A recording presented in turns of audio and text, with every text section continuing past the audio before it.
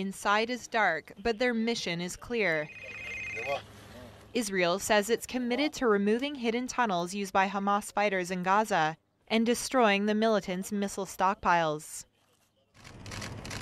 U.S. Secretary of State John Kerry, meanwhile, is in the region pressing for a ceasefire, meeting separately with Israeli Prime Minister Benjamin Netanyahu and Palestinian President Mahmoud Abbas.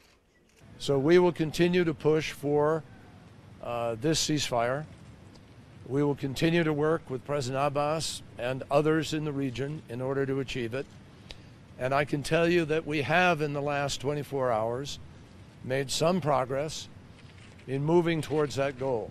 Palestinian negotiator Saeb Erekat says their meeting was focused on a ceasefire and lifting the blockade of Gaza.